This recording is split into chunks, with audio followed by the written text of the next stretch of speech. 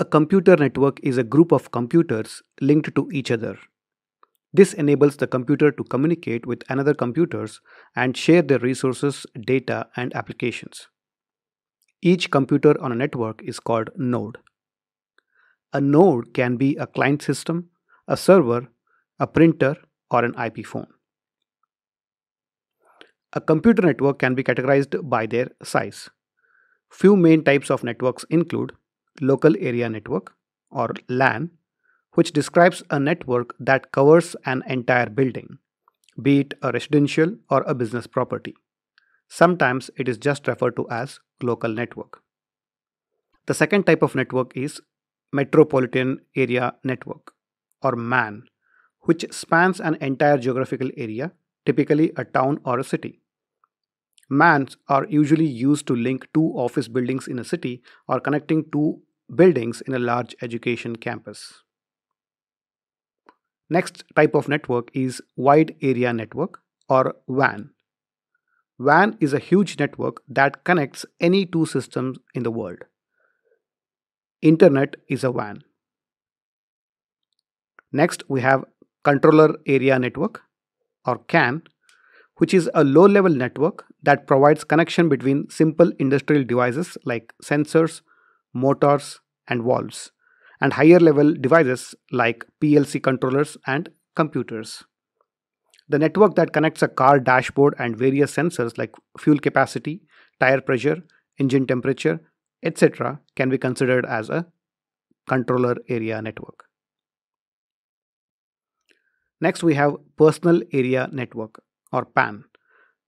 PAN is a very basic setup made up of a wireless modem, a computer or two, phones, printer, tablets, etc. and revolves around one person in one building.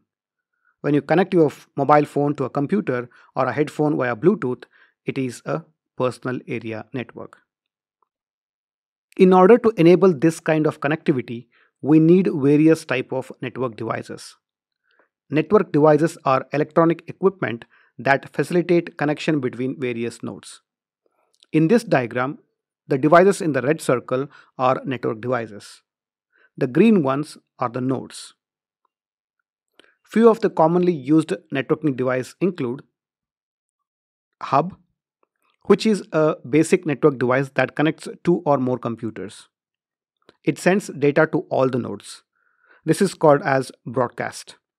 Because it broadcasts the data to every computer instead of sending it to an exact destination, usually hub is termed as a dumb device. Next we have switch, which is a network device that connects two or more computers, just like a hub. However, switches can read the hardware address in a frame and transmit data to an appropriate destination. That's why switch are considered intelligent devices and improve network efficiency. Bridge. A bridge connects multiple network segments. It maintains a table of MAC addresses for all the devices connected to one interface. Frames transmitted from source to destination are locally broadcasted within the segment. Next, we have router.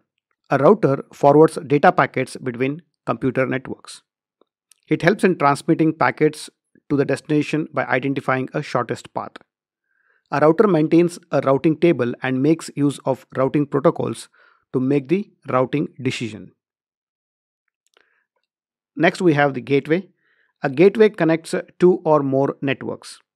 In recent days, it is more of a module in a network rather than a hardware. Every network will have a gateway. This is typically the interface on a router. Next, we have access points. An access point is a device that creates a wireless local area network or WLAN, usually in an office or large building. An access point connects to a wired router, switch, or a hub via an Ethernet cable and projects Wi-Fi signal to a designated area.